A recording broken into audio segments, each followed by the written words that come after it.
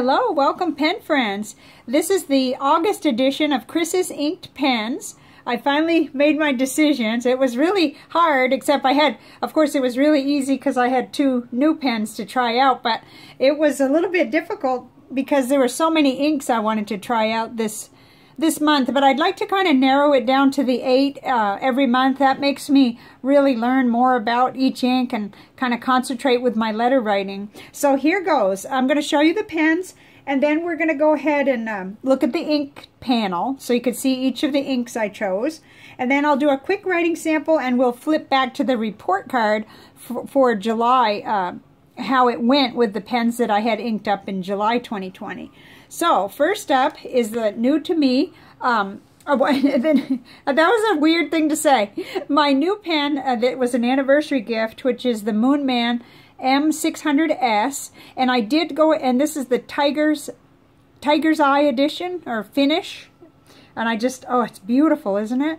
That was our 35th anniversary, and this is a present from Manuel. So I put the Goulet black broad nib on it. I knew I'd be happy with that, and it looks really nice. It may have found a permanent home, that nib. So next up is I don't know why I want to say new to me, like as if it's a used car or something.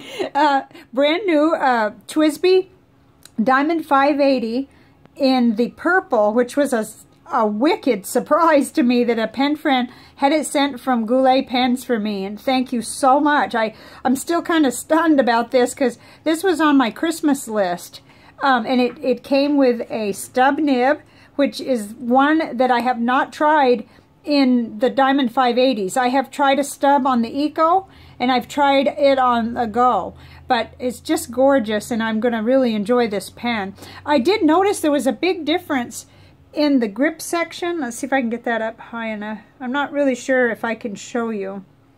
The grip section, how they're making it now, has texture, but I'm having camera trouble, so it's going to be hard. But right here has kind of a texture, and it made a big difference. I noticed already, my fingers want to go ahead and stick on there. You stay on there rather than slide, but that's probably for another time when I do a review or something. But okay, next up is the TWSBI Eco in yellow, and I do have this in a broad nib.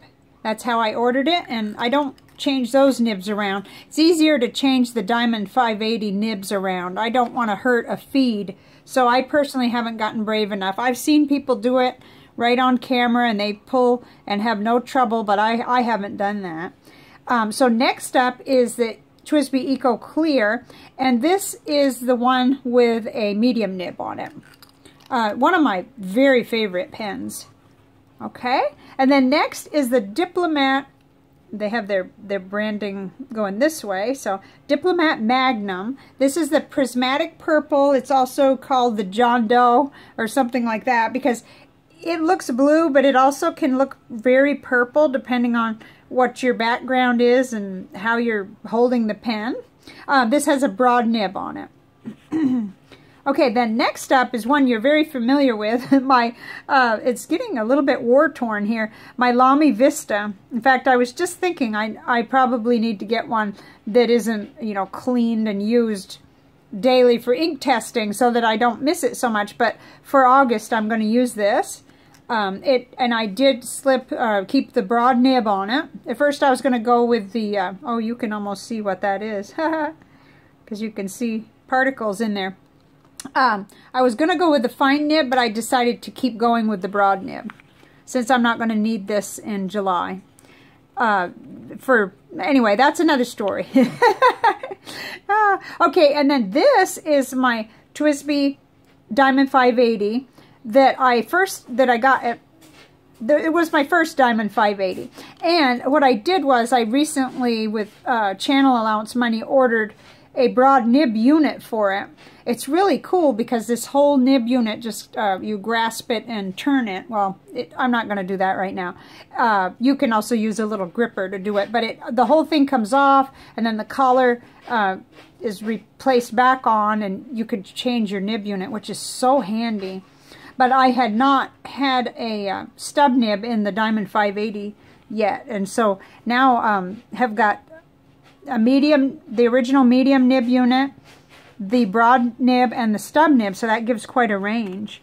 Okay, then last but not least is my TWSBI Go in the Sapphire, and I have, I think it's a medium nib. Yeah, it's a medium nib on this one. There was a very specific reason why. We'll get into that later. Okay, so I'm going to go ahead and meet you on the other side where we will look at the ink panel.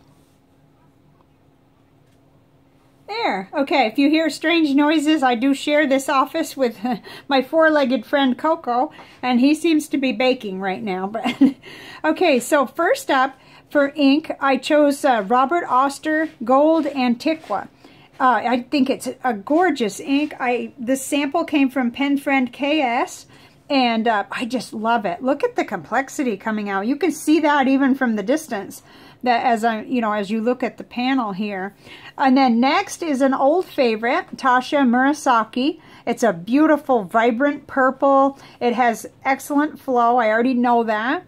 That first came to me in Ink Flight number 19.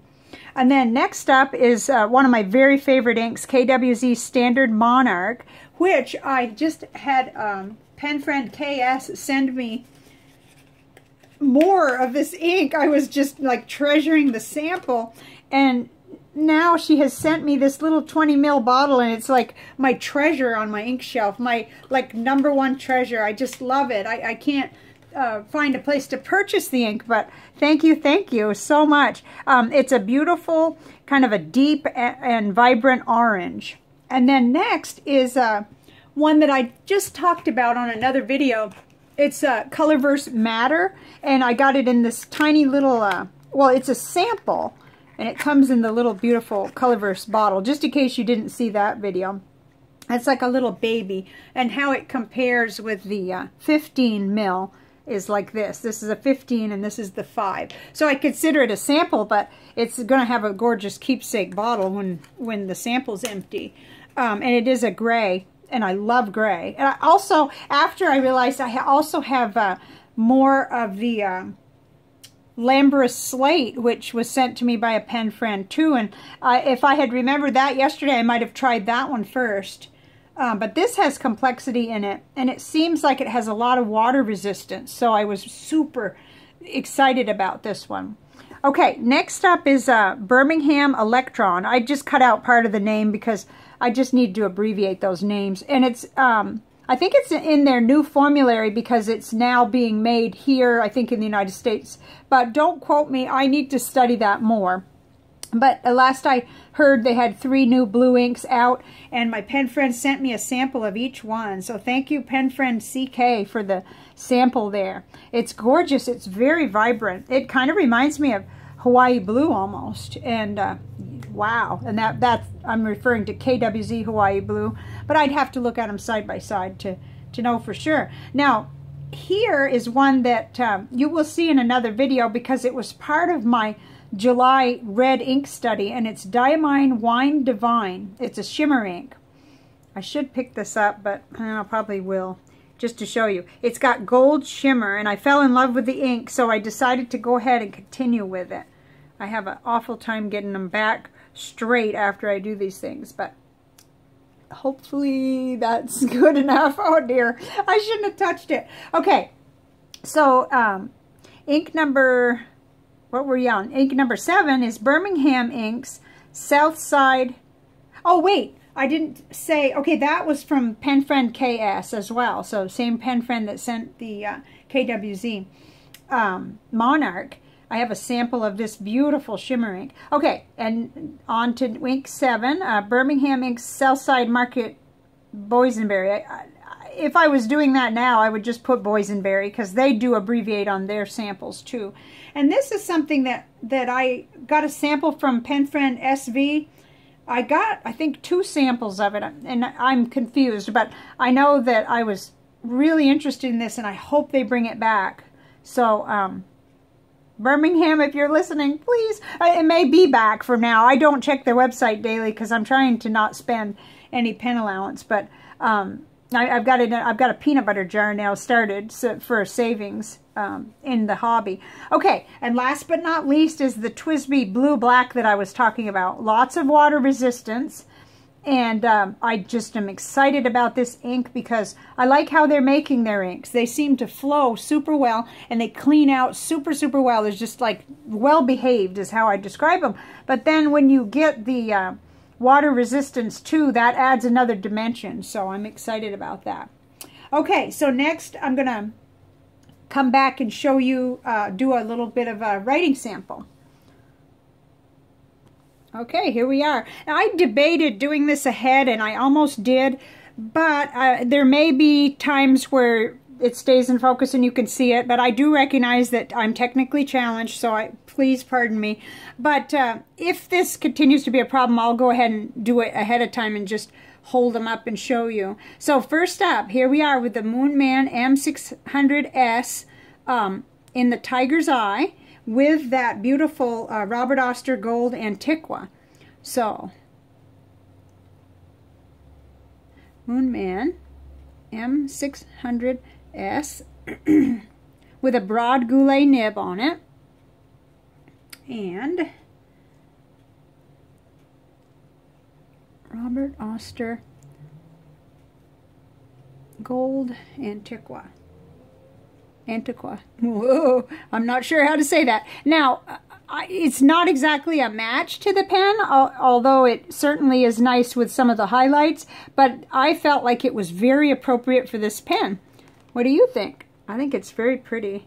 And it's also very hard to show. There, okay. I wanted to show you the glimmer. This is a very wet nib and pen, so the ink will be drying for a little while, but it's gorgeous, isn't it? Okay, so next is the beautiful TWSBI Diamond 580 in the purple, and this was the Pen Friend gift, and it has a stub nib on it, and I'm super excited about this. I'm going to leave 2 squares, spaces I wrote down. This is the Taccia Murasaki, and I just love this ink. Okay, so TWSBI, whoops. I've only written just a slight bit with this. I just got these pens inked up, so. It's the Diamond 580. I have issues with, you know, holding the pen wrong with a stub nib, so I just have to keep practicing lots more. That's why I've been using them for letter writing a lot, to just sort of practice. Taccia Murasaki. I always want to add that shikaboo on the back, but this is not Pilot ink. It's, whoops. I'm trying to show you how wet that is, but I'm afraid I'm just going to, like, rock the boat and make everybody dizzy. It's tough with my eyesight, too. I can't hardly see what I'm doing. Okay, so next up is the TWSBI Eco with a broad nib, and I have the KWZ Monarch. This is the yellow pen, but of course I just like the look of the pen so much, even though I don't like yellow inks, that I thought I'll just use whatever ink I want to in it and start getting over my matchy-matchy thing. So this is TWSBI Eco. I'm going to put yellow so I'll remember. With a broad nib. And the KWZ Monarch. It's a limited edition ink, and it's from Fontoplumo. I hope I'm going to say that right, or even have the right words, because I didn't look it up today. But I know that it's extremely hard to find. It's not being made right now. So, okay. So next is the TWSBI Eco Clear with the Colorverse Matter in it, and it's a medium nib. I got them kind of out of order, but I think they're in order with the panels, so that I don't think that makes any sense. Okay, so TWSBI Eco Clear with a medium nib, and I really wanted this for my bullet journal. I'm going to take just a little break from the TWSBI Mini and use this pen and see how it goes in there.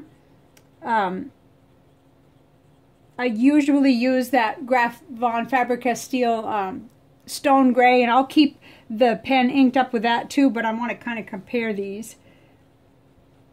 And I don't know if it was my imagination, but it seems like when you write with Colorverse Matter, it darkens a little as it dries, and that's neat. I don't know if that's really true. I haven't written with it enough yet to tell, but it seems to be a nice medium gray. Not too dark, not too light. I think it's going to be really nice. Okay, so next up is the Diplomat Magnum in the Prismatic Purple with a broad nib. And it's got that really bright Birmingham Electron ink in it. So let's see how we do. Ooh, it's just nice and juicy. That ink really agrees with this nib, which is wet to begin with, I think. Flowy, I guess. Diplomat Magnum. I'm going to just put PP for Prismatic Purple. Broad nib. Wow, it's just like, it's a fire hose, basically. And that's how I like it. And I use Tomoe River paper anyway for my letters. That's what it's for.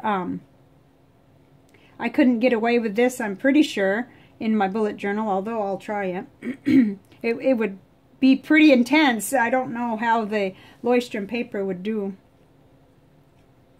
Okay, so it's Electron. There's a lot more to the name of that ink, but that's the primary name. And I did want to put new, kind of to designate that this is not from the old Birmingham inks that were made elsewhere and so on. Okay, so next up is the Lamy Vista, and I've got that beautiful shimmer ink, the Diamine Wine Divine. I hope it'll write, because I kind of switched nibs several times, but I settled on the broad nib, of course. I just can't get away from broad nibs. So this is Lamy Vista. I'm hesitating because I broke my rules. I kind of usually roll the pen a little and give it a chance for the shimmer to move around. But basically, if you can see, there is quite a bit of shimmer up in that section. Let's see. Wow, I thought I had better lighting, but sometimes it's just my eyes. I'm looking out over the top of reading glasses because just hard to see. But anyway, there's a lot of shimmer collected in there, so who knows. This is a new to me ink, but it's beautiful. It's the broad nib, and we know it's clear Vista. Okay, so it's Diamine. Sometimes I forget as I'm going along. I tried in the beginning to say who sent the sample, but I always type it in the notes in the description because it is hard for me to remember when I get talking. Wine Divine, and this is from Pen Friend KS, but I'm not going to go back and review because I already did say that before I listed all the names. Okay, so that's really nice. Okay, it can be really pretty. The question will be, will enough of the shimmer show up on the letter? And it will if I'll remember to agitate the pen. So this is the TWSBI Diamond 580 Clear that I've had a long time, but with the new nib unit, the broad nib unit on it. And it has got Birmingham boysenberry in it. Okay. I should be looking to see if you can even see what I'm doing. I will review the video just to make sure. Okay, so TWSBI Diamond 580 with the broad nib. I'm not exactly thrilled with all of the TWSBI broad nibs, though. I'm happier with the broad nibs that come on the go. Either that or it's psychological or it's a flow thing. I'm not sure yet. I'm trying to figure it out. But I want it broader, so maybe I'm a double broad person. I don't know. Birmingham. And we're just going to say boysenberry. There's something about Southside Market, I think, in the name, but I just don't have the space to put it on. There, that's nice and wet. Definitely a bump up from a medium for sure, but I guess I'm getting so fussy. I just want them so broad. Okay, and then last but not least, pen number 8 is the TWSBI Go in Sapphire, and this does have a medium nib on it. I'm hoping, and I think that this will write in the Leuchtturm without any bleed through, because this ink is kind of neat. And I just, that's my theory, so I'll let you know how that goes. TWSBI Go Sapphire. with medium nib. Because I want it for note-taking, I want it for bullet journaling. And it's the TWSBI Blue Black.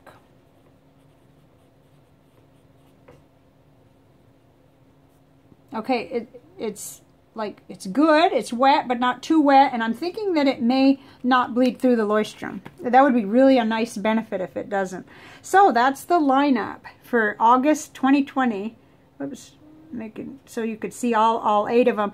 And I am excited about these. I think it's going to be great. You could see that there's an emphasis, broad stub, broad, you know, I'm going to be doing quite a bit of letter writing. So that's why I purposely tried to do that, making sure that I think it's just these two, right? Yeah. I've just got the gray and the nice blue black in the medium nibs, and the rest are nice and broad so that I can do plenty of letter writing. Okay, so I'll be right back with the report card from July.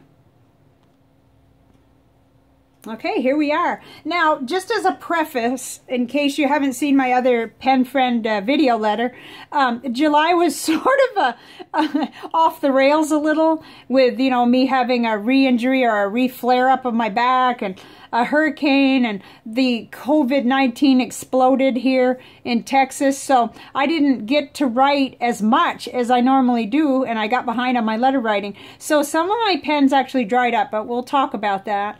That does not usually happen to me. The first one was the Jinhao 599 with a fine Moonman mini nib. I swapped the nib out, and it is a number 5 nib anyway, with KWZ Thief's Red. And I gave it a B- because it was a nice matchup, but I wasn't happy with the flow and the nib kind of. I actually would have been happier with the nib that came on it that I smoothed out rather than that Moonman Mini, which gave a little more feedback, and I like that on the Moonman Mini little pocket pens, but I didn't like it on the 599 because I'm not used to it. But it's really not the pen's fault. I'm the one that changed the nib. Then next was the TWSBI Go with the broad nib in sapphire with Robert Oster Blue Denim, which I thought was going to be my favorite. And I did love how it looked, but it was dry, and the pen did dry out in between a little on me. It was really quick and easy to go ahead and get it to write again, but it is a little different because those Go pens have the spring mechanism, and so you can't just, you know, you don't want to give it a... So if you went ahead and you tried to make a little ink go down, you'd make a mess everywhere. So what I did was, all I did was take it over to a little ink miser cup and extract the ink out, and then back in again, refill it basically, and clean the nib. So it was a pain whenever I let it dry out like that, which I think the ink might be slightly dry because no other pen no other ink I've tried so far in the TWSBI Goes none of the other ones have done that. But I love the way it looks, so it was worth it. I had to do it 2 or 3 times. But that's because if I waited and it was 4 days between writing a letter with it, that's what, you know, I could kind of expect that, but it had never happened before. But I still gave it a B+ because I loved how it looked, and it looked really nice in several pen friend letters. So next up was my all-time favorite here, Jinhao X750. It was the silver one, I think, and I need to write that down. Yeah, it was the silver one, just so I keep track. I probably shifted around all the guts of that pen anyway, but with Annie's Purple Mix, a gorgeous, bright, vibrant purple that's made from Diamine Bougainvillea, and I think it's Parker Blue Black that she mixes together. And I gave it an A++. It had super color and flow. It never dried out, no matter how long. Every time I picked it up, I thought, okay, this is going to be the time, because I hadn't written a letter in 4 or 5 days, and boom, it started up every single time. So that was a good combination in terms of the nib, the feed, and the ink. It was just awesome. I can't say enough good about it. Then next up was the Jinhao X750 with the 1.5 Goulet nib. That's that blue swirl. I need to be writing that down. I think it's important. Just so that I know which pen it was. when I look back a long time from now. So it's the 1.5 Goulet stub, Diamine Blue Black, and I gave it an A. I'm still having trouble holding the pen right, but the flow could have been a little bit better, but I'm spoiled because Florida Blue in this exact same setup just is a fire hose. So that's what I was comparing it against, and there just was no comparison. This was drier in that setup, but it was still really nice, and I used it a lot for letter writing. Okay, the Faber-Castell Andaro with the fine nib with SBRE brown. I gave it a B- because it was probably my fault leaving it too long, but I did get some nib crud on it, and I'm not sure if I can show you. I'll try. And that's normal with quite a few brown inks. So, and I love the ink enough that that does not, you know, that does not bother me. It doesn't normally happen because I stay right on top of my pens, but it was a topsy-turvy month of, you know, cuckoo crazy stuff happening, so I didn't stay on top of the pen enough. And I thought it needed a wider nib because I enjoy seeing SBRE brown coming out of a broad nib. So that's a, you know, something to keep in mind for myself. But still, it wasn't the pen's fault, so I didn't grade it down too far. And then the Lamy Safari with the fine nib, that's this one. That really surprised me. I had Lamy Crystal Obsidian in it, and I could tell that it was dry just by the smear I made. But, and I am so used to Noodler's Heart of Darkness that I didn't think I was going to like this, and it was more of an experiment. But I have used it all month long for labeling in my red ink study, and I'll show you that on another video. The whole chart was labeled up with this, and I used it for note-taking and small little, whenever I wanted a black. And I gave it an A. I said dry, but excellent for my note-taking and labeling. Yeah, you don't need a fire hose when you're really wanting to make sure it doesn't bleed through cheaper paper and stuff. So that was really nice. Super surprised and happy. So then the Genhao 992 with the Fude nib in the transparent blue, that did dry out because I left it too long with the TWSBI Prairie Green. I gave it a B- though, because when it was working, it was extremely pretty. It wasn't super readable, but it was nice. You know, it was really nice. But in retrospect, I think it was just one of those months where I just let things go too long, you know. And I was testing out a different red ink and pen every day, so what could I really expect? And then, last but not least, the TWSBI Go in the stub nib in the smoke edition. That was the Birmingham Golden Gazette. That's a real nice complex ink, and I gave it an A, and I really like it, and it's still going. So there I'll have to question myself whether to clean that out or keep it in my secondary pen case. My very favorite for the month was Genhao X750, that silver one that I put the Annie's mix. That was, oh my gosh, and it's just about dry. It's just about out of ink. And it's a temptation just to go ahead and refill that again, but will I give enough attention to the 8 new pens if I do that? No. So I need to behave, and that's what this whole program is about, is to get me to try more inks and not just keep on with only my favorites, but to, you know, to give a nice rotation, I think is what I'm trying to say. Then my second favorite was that TWSBI Go with the 1.1, the Birmingham Golden Gazette. It, of course, did not dry out no matter how long I set it down. And I never let it set for 2 weeks or anything, but 4 or 5 days was not out of the question with the craziness we had. So those were my 2 favorites. And let's bring the pens back over. I am excited about August because I'm going to put kind of a priority and a emphasis on letter writing during August, but I'll talk about that more when I do the red ink study. But I wanted to get this out because a lot of people mentioned that this is the one they wait for, so this is the last day of July as I'm you know, filming, but for many of you it'll be later in the day on the 31st or into August before you see this. So what do you think? What do you think is the best prospect for this month?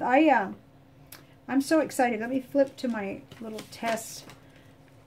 Just looking at this, I'm pretty sure that I'm going to be really crazy about this one and this one and this one The two that I'm using as note takers and bullet journal, that's going to depend how it behaves on the Leuchtturm. And definitely, I think the Birmingham inks hardly ever do any kind of nonsense like drying out. So I think that Electron is going to be great. I'm not sure on the Wine Divine whether it will stay, you know, mixed enough, but it's a gorgeous undercolor anyway.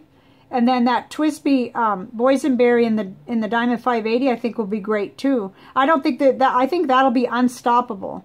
See, and I really am becoming a TWSBI person. I can see that, but it could never be my only brand because I love the number 6 nibs. So, but I also just absolutely love demonstrators. So probably I would never be able to settle on just one brand, but it comes pretty close. I'm definitely a TWSBI girl. So, what are you inking up with? I really would love to hear about it. And I've just got over 30 minutes. Oh, I hope this will upload and be proper and be in focus. But I'll check that out first before I impose it on you. And just have a great month of August. I hope you're all staying well and happy and healthy in these challenging times. So, I'll see you later. And thank you so much for watching. Bye for now.